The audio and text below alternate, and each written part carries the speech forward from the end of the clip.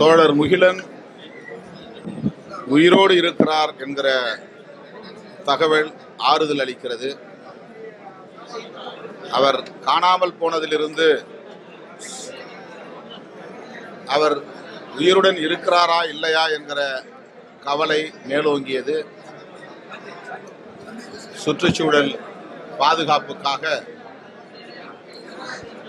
நீண்ட காலம் போராடி கொண்டிருப்பவர்.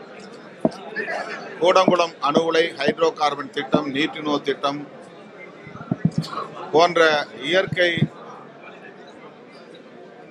பாதுகாப்புக்கு எதிரான திட்டங்களை எல்லாம் எதிர்த்து போராடியவர் திடீரென்று காணாமல் போனது அதிர்ச்சி அளித்தது. குறிப்பாக ஸ்டெர்லைட் எதிர்ப்பு போராட்டத்தின் போது அங்கே நடந்த துப்பாக்கிச்சூடு தொடர்பாக காவல்துறை அதிகாரிகள் நடந்து கொண்ட அணுகுமுறைகள் குறித்து அவர் ஒரு வீடியோவை செய்தியாளர்கள் ஊடகவியலாளர்கள் சந்திப்பிலே வெளியிட்ட பின்னர் காணாமல் போனார். எனவேதான் அவருடைய உயிருக்கு ஆபத்து நேர்ந்திருக்குமோ என்கிற கவலை மேலிட்டது. ஆனால் தற்போது அவர் உயிருடன் இருக்கிறார், காவல்துறையின் கட்டுப்பாட்டில் இருக்கிறார் என்கிற அளவிலே ஆறுதல் அடைகிறோம். அவர் எப்படி காணாமல் போனார், இதுவரையில் யாருடைய கட்டுப்பாட்டில் இருந்தார்,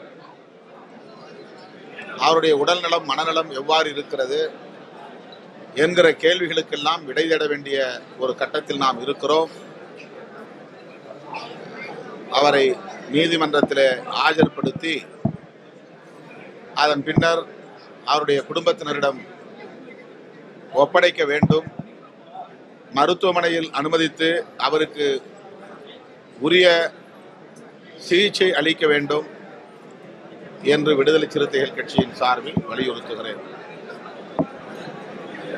நீட் தேர்வுக்கு தமிழகத்திற்கு விலக்கு அளிக்க வேண்டும் என்று தமிழ்நாடு அரசு ஏகமனதாக 2 தீர்மானங்களை நிறைவேற்றி குடியரசுத் தலைவரின் ஒப்புதலுக்கு அனுப்பியது.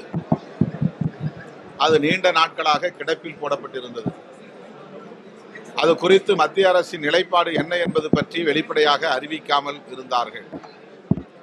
அண்மையிலே மெடிக்கல் கவுன்சில் மற்றும் டென்டல் கவுன்சில் தொடர்பான திருத்த மசோதா நாடாளுமன்றத்தில் விவாதத்திற்கு வந்தபோது நீட் தேர்வு குறித்து தமிழக அரசு நிறைவேற்றிய தீர்மானங்களில் மத்திய அரசின் நிலைப்பாடு என்ன என்பதை மாண்புமிகு அமைச்சர் அவர்கள் விளக்க வேண்டும், பதில் சொல்ல வேண்டும் என்று நான் வலியுறுத்தினேன்.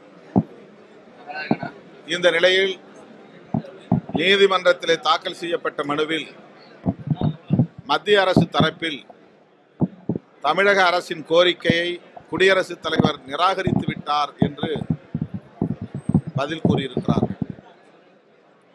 இது தமிழ்நாட்டு மக்களின் உணர்வுகளுக்கு எதிரானது. அனைத்து கட்சிகளின் சார்பிலும் அனைத்து மக்களின் சார்பிலும் சட்டப்பேரவையில் நிறைவேற்றப்பட்ட தீர்மானத்தை குடியரசுத் தலைவர் அல்லது மோடி அரசு புறக்கணித்திருக்கிறது, அலட்சியப்படுத்தியிருக்கிறது என்பது வேதனை அளிக்கிறது. மத்திய அரசின் இந்த போக்கை விடுதலை சிறுத்தைகள் கட்சி வன்மையாக கண்டிப்பதோடு மீண்டும் தமிழக அரசு இது குறித்து ஏகமனதாக தமிழக சட்டமன்றத்திலே தீர்மானம் நிறைவேற்ற வேண்டும்.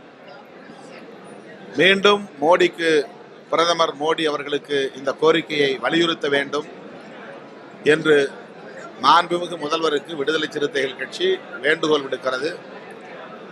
நாடாளுமன்றத்திலும் சந்தர்ப்பம் கிட்டினால் இது குறித்து நாங்கள் கட்டாயம் குரல் எழுப்புவோம்.